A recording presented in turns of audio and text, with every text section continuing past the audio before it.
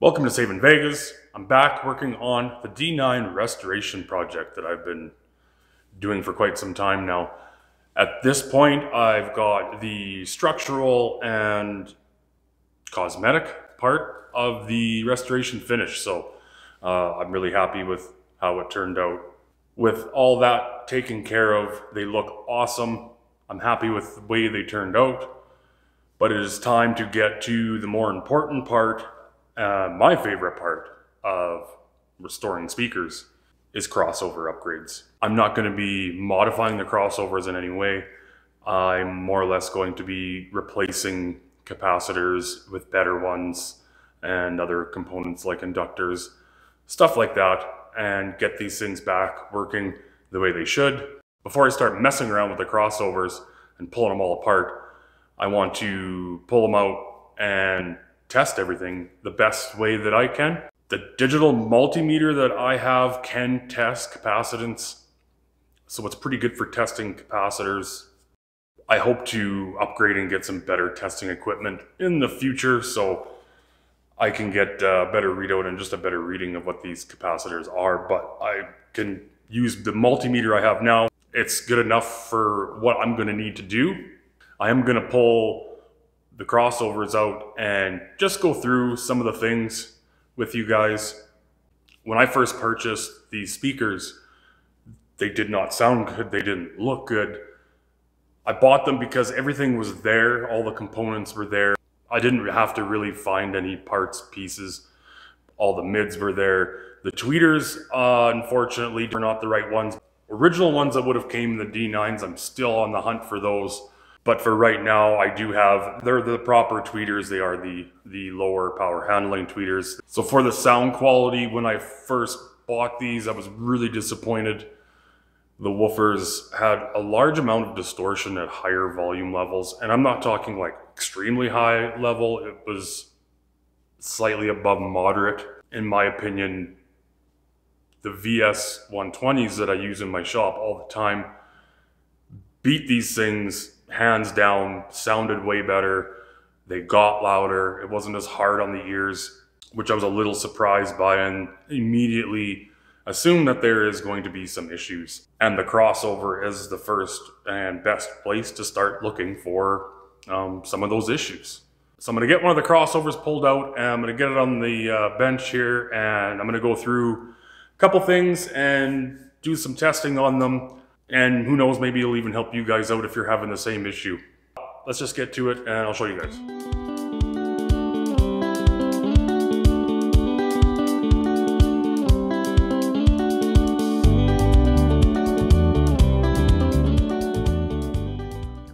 Okay, now that we got the crossover removed, flip it around, and yeah, I mean, there's a lot going on with these D9s being a 4-driver 3-way setup, and not the greatest quality of parts used. And this isn't uncommon by any means. A lot of speaker manufacturers will do this. I find they usually tend to cheap out when it comes to the components used in their crossovers, because it's a part that's never seen when you're looking at them, and when they're brand new and everything's all good and in spec, they sound pretty decent. But over the years, some of these parts are going to start to go bad, and it's really going to degrade the sound quality of these speakers, which for these guys is going to be the case. So if you guys are kind of experiencing the same thing I was talking about, I was getting a lot of distortion from the woofers on both of these speakers, and at first I wasn't 100% sure what the issue was going to be, but after pulling these crossovers out and taking a look, I knew the woofers on these D9s were filtered, which a lot of the older models, the woofers are wired direct and just left to roll their frequency off naturally. That is not the case in these D9s. The woofer themselves are filtered. So if we start off, here is going to be your main power coming in. So this purple wire here is connected to the positive on the speaker terminal in the back of the speaker. So this is your main incoming power. and that's going to lead to your circuit breaker. So you have power in, and this is your overall, sorry, not circuit breaker, but fuse to protect the speaker. And it is a 2.5 amp slow blow fuse that is to be used in here. There really is no need to go any higher. So main power coming in off here. This inductor here is in series. That goes to the woofer, and then we've got a connection here on the corner. And then this is the red wire. This will go to the positive lead on the woofer. And if you notice, we've got, trying to move some of this stuff out of the way. So if you look here, you've also got an electrolytic capacitor in the circuit for the woofer. And a lot of people think that this isn't really going to have any effect or do anything, because it's if it comes off this connection here and it leads to your ground, just because it's led to the ground doesn't mean you're not going to hear what's getting filtered or what's not getting filtered, I guess, so that what's passing through that capacitor. Oh, it is AC current that is running to your speakers, so alternating current. Your current is periodically changing direction, so you are going to have stuff passing through. So that is one of the main things I think that people kind of get confused with these crossovers. Because this inductor comes in positive lead and then straight to woofer, this would be considered in series. So this inductor is wired in series, and then this capacitor is wired in parallel. This would be a second order crossover on the woofer itself. So if you see here, I did have to solder these two wires back together, and not because it was broken, because I'm the one that actually clipped it. When I was trying to figure out what was going on and then trying to diagnose the distortion, I figured, well, if this most likely is going to be the cause, because there really isn't much that can go wrong with an inductor. Yes, these can go bad, and yes, you will hear the difference if they're no good. So I'm going to test this guy, and because it's 10% plus or minus tolerance, 100 microfarad, it can be out 10% plus or minus, and that would still be considered within spec. So I'm expecting a reading on here no less than 90 microfarad and no higher than 110. Anything lower or above that is going to be considered bad if it's still there and within tolerance.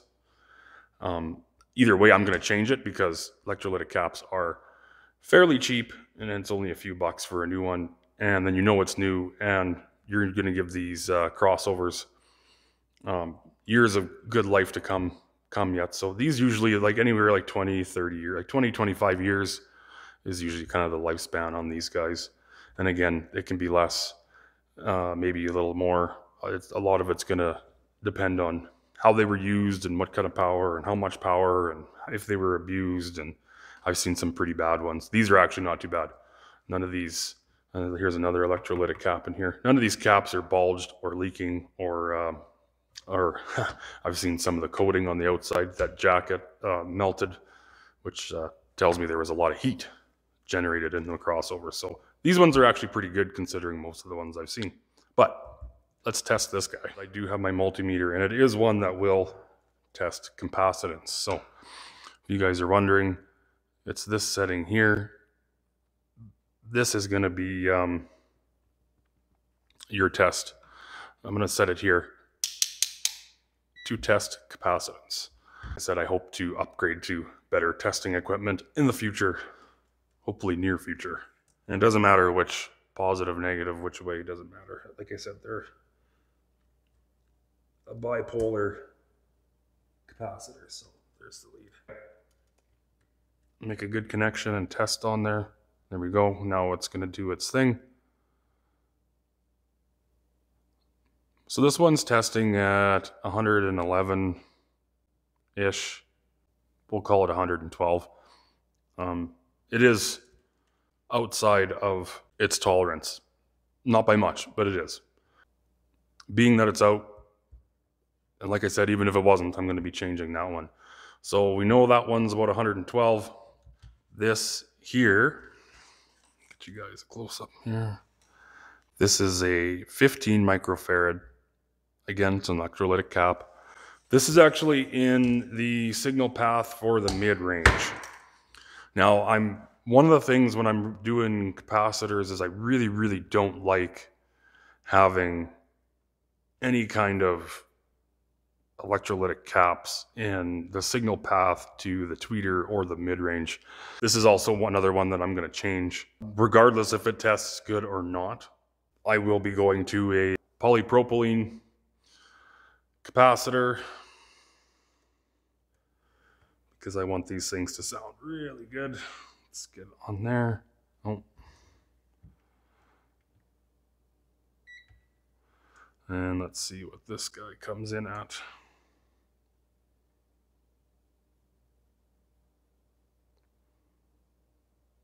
So it's not terrible, actually. This one's right in within spec, so it's pretty good for the age of these. I believe these are 1988, these D9s, so we're knocking on the door of 35-ish years or so. So that's actually pretty good. But we got something better that's gonna sound way better. So those gotta go. So what I've got here is the new caps that I'm going to use for these guys. So these are Dayton Audio. They say audio grade. It is a 15 microfarad, so the same that's in there. And these have a 5% tolerance. So it's going to be, it'll stay within spec a lot better, hopefully. But let's find out.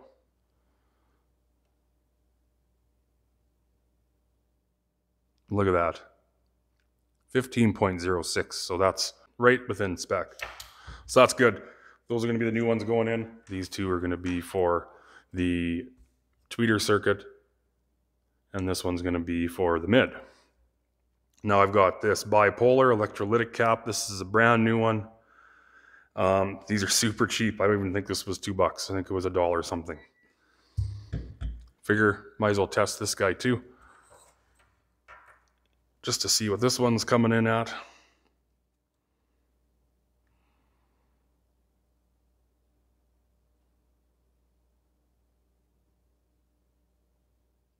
So it comes in at 107, so which leads me to believe this is probably a 10% tolerance as well.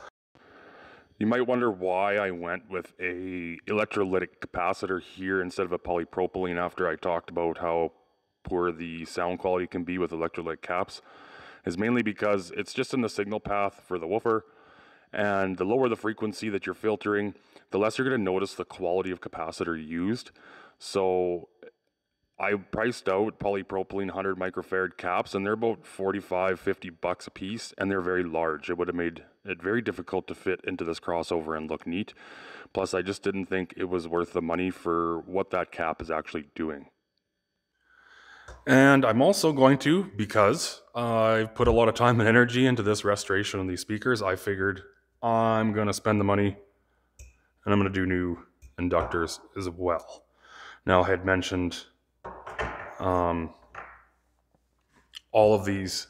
There's 3 inductors on this crossover. They're all solid core, cheaper, lower quality inductors that are used.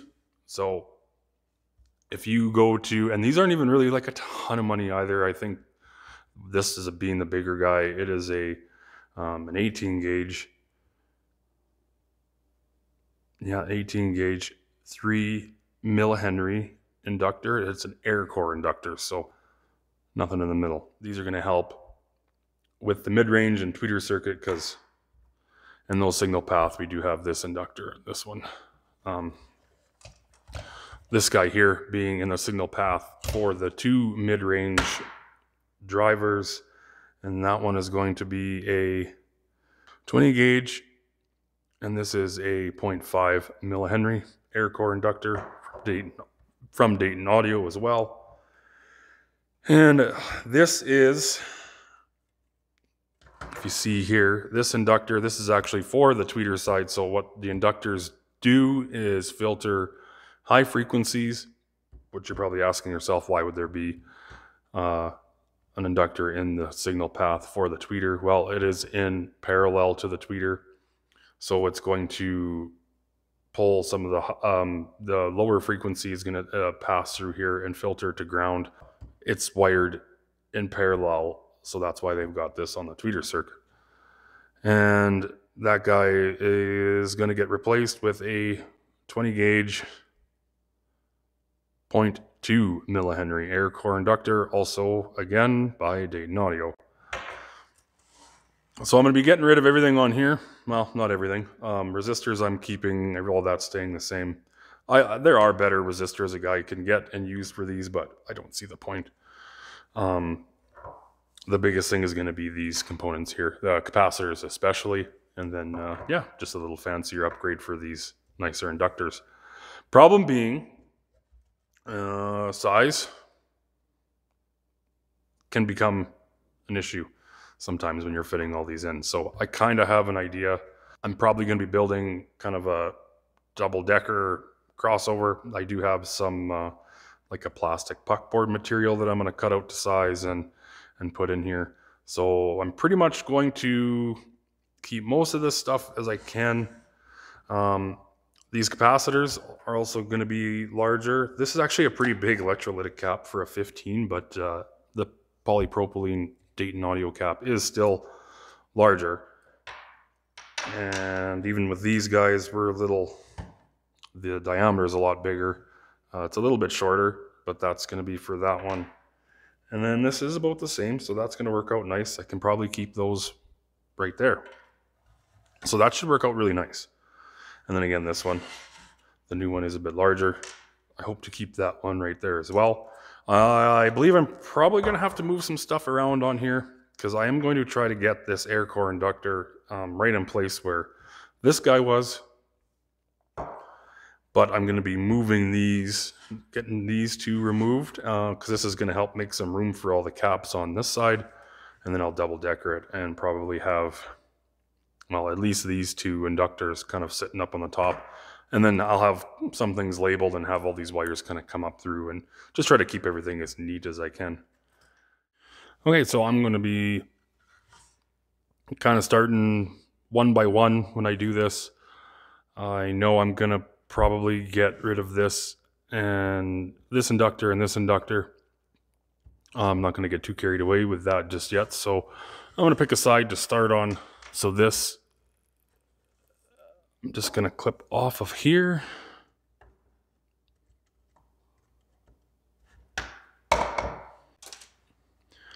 And then, so a lot of times it's not too bad.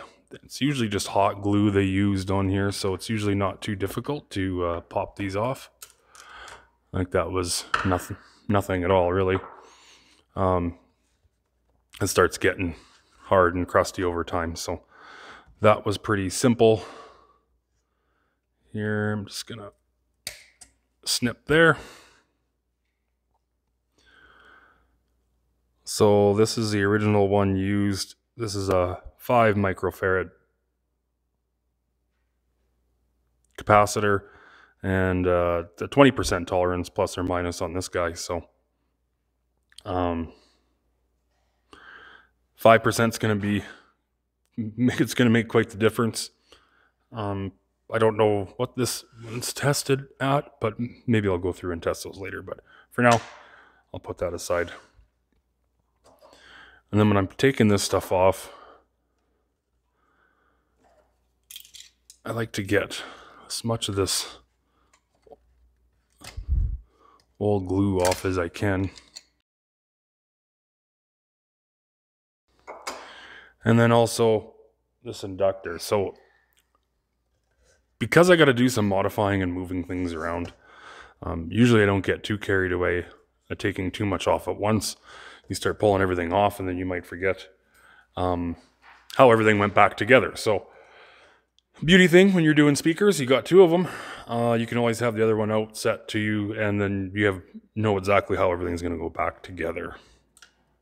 So if I wanted to, I could just strip everything off here and start fresh, but I'm just going to slowly kind of go one by one and make it nice and simple. So here we go. Let's get at it.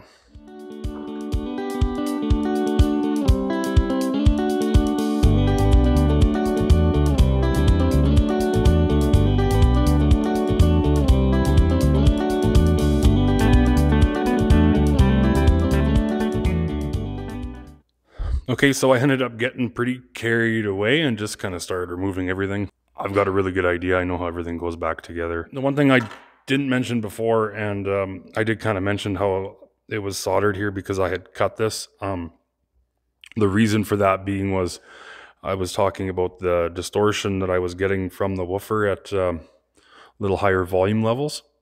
And I had a suspicion that it was this guy that was causing the issues. This capacitor filtered to ground. So all I did is I just opened up, took the crossover out of the D9, and then I just snipped it right there. Obviously, that's where I soldered it back together afterwards, just to see if that would make a difference in sound quality, and it did. 100% it did.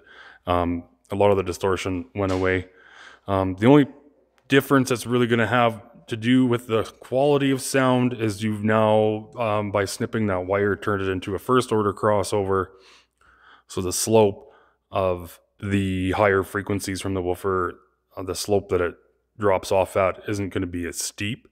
So you're actually going to you're going to end up with a little more higher frequencies going through the woofer as it was intended to from factory. But it was a vast improvement from what it was.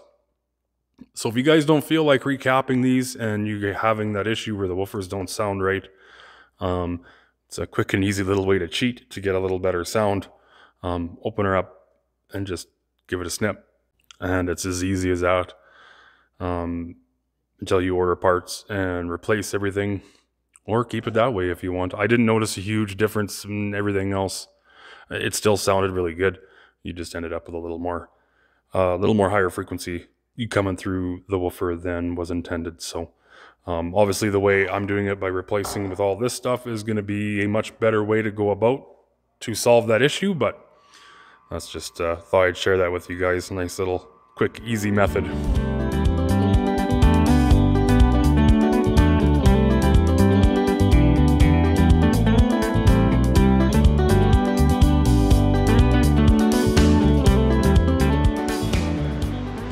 Okay, so I got most of this cleaned up. Wasn't like super concerned about this being clean, just more or less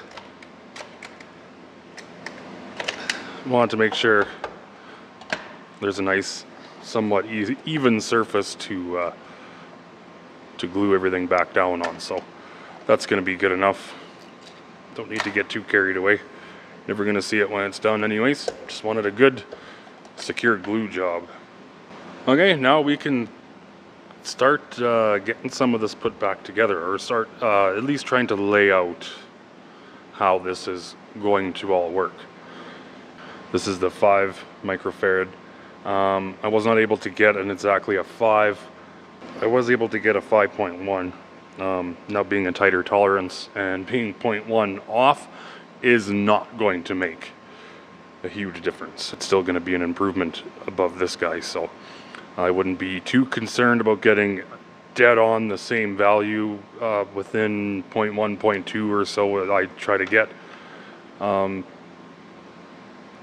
yeah, so that's going to be the replacement for this guy, which we pulled off here. And like I said, I'm probably going to end up building a kind of a double decker to get these inductors onto, or at least the 2 smaller ones, I'm thinking. This guy's got some pretty good weight to it, so I kind of like to have this, I don't know, put it in there somewhere. I'm gonna have to figure out how I'm gonna make that guy fit to hold that old inductor into place, but I might have to kind of take this little tip off of here, and then I think it'll fit in there pretty nicely.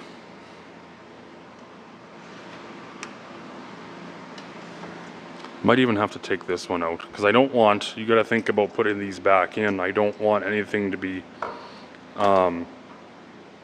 overhanging this edge here. I want it all to be on the inside so it fits back into the cabinet really nice. So I'm going to keep placing these out and just try to figure it out.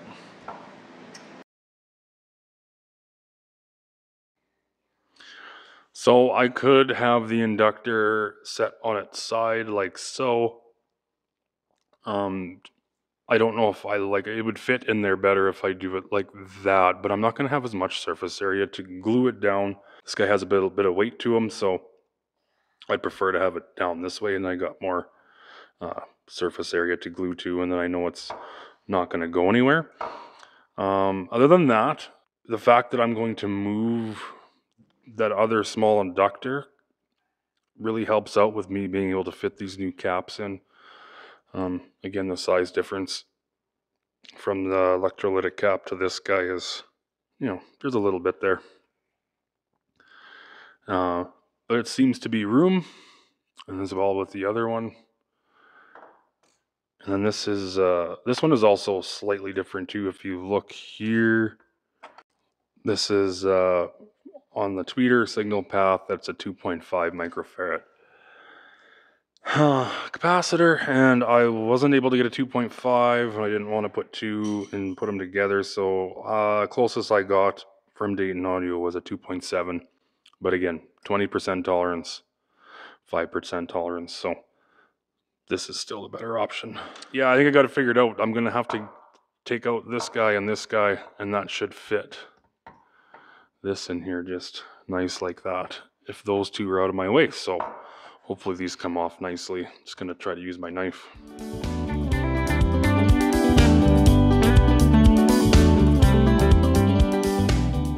So I'm able to make this end here. I'm able to make my connection, as well as here. If I can make my connection there using part of the old inductor, like so. So that's gonna work out. Let's just make sure everything else is gonna fit.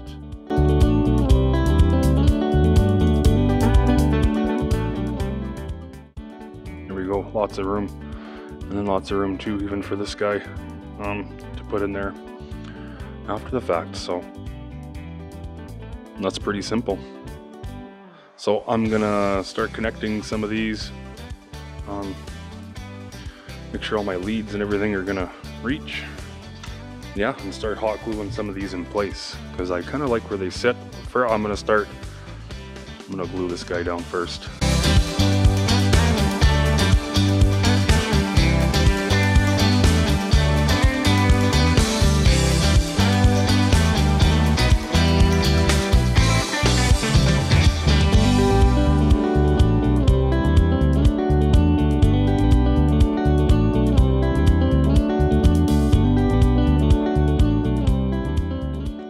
Okay, now we got pretty much everything glued down that we need. The only thing really left to do now, other than tying everything together, is I do have to remove this inductor here, and hoping that won't be too big of a deal. It kind of looks like they've got it tucked in underneath the potentiometer. This inductor is joined up right here, and then comes out and led to ground.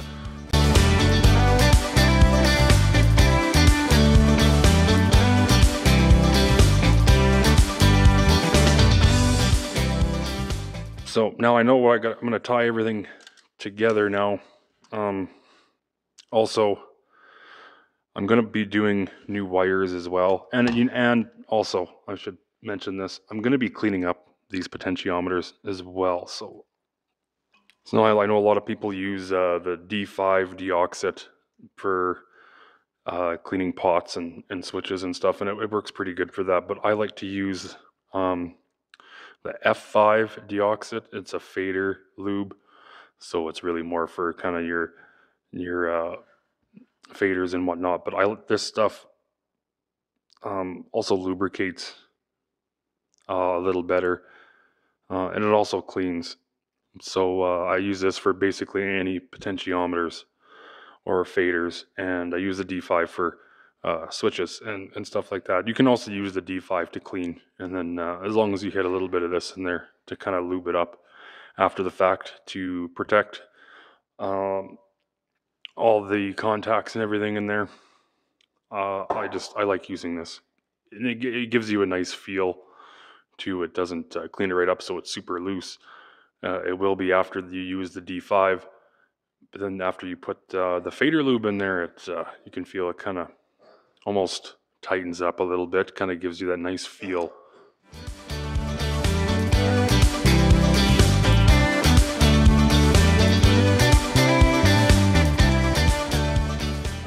Okay, well now with those potentiometers all cleaned up, they feel nice and smooth and everything's glued, I can start making some of these connections. So I also like to save all the wires I pulled off. I also had a couple ground wires that fell off as well as I was playing around, but I like to save all that stuff, and then when I'm cutting my new wire, I can cut it to the same length, usually maybe just a little bit more just because, but it's a very, very small, like probably like 20 gauge wire that they use, maybe 22. It's pretty small. So I'm going to be using 18 gauge copper wire, not the crappy copper coated aluminum stuff. That I'm done with, put that aside. So for this would be going to the tweeter, so I'm going to be soldering this connection, and then off this end this goes to the tweeter. So I'm just going to solder that one on quickly because I know that's where that goes.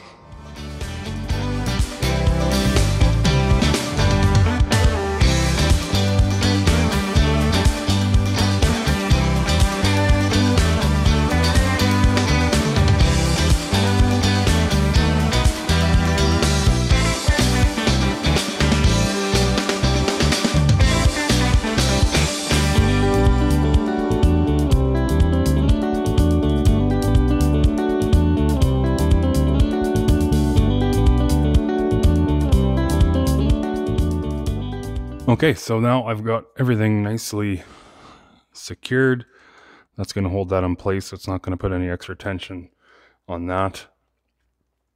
I might add a little more solder in there.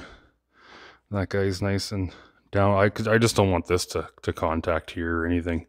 Just want to make sure all my connections are going to be nice and tight with each other. This inductor needs to be, I'm going to do this one first, I think. Yeah.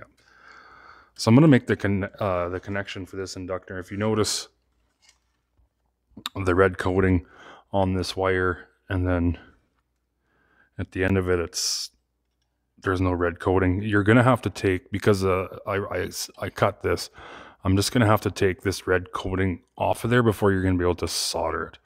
Otherwise, it's not going to make you won't be able to solder it until that part is done. I find the best way to do that, easiest, you can just use sandpaper or whatever and kind of scuff it off, or anything that's going to take that off. I usually use my Dremel tool with a sanding end on it, and then with a really low speed.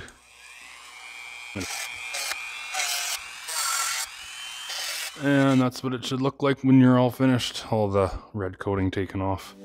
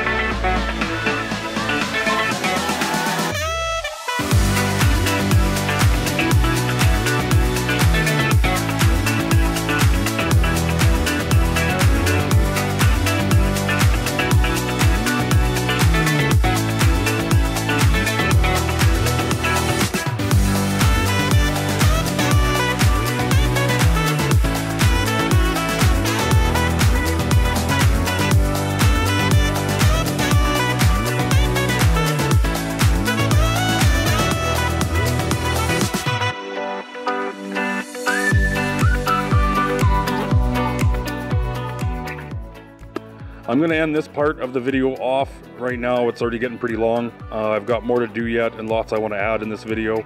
I need to cut the new piece to double decker the crossover to make room for the new inductors. I'm going to use a few screws to lift it up high enough, makes room for everything underneath. I'm hoping it's going to sit something like this and look nice and neat with all the wires brought through there and labeled up really nice. I also want to do some SPL tests at different frequencies, probably the crossover frequencies, just to see if there's any major differences. I'm going to use a frequency generator to do so, and yeah, get to A and B, the old and the new. But for now, I'm going to end this video off. Next one coming out hopefully soon. And remember, Cerwin Vega, big or small, save them all.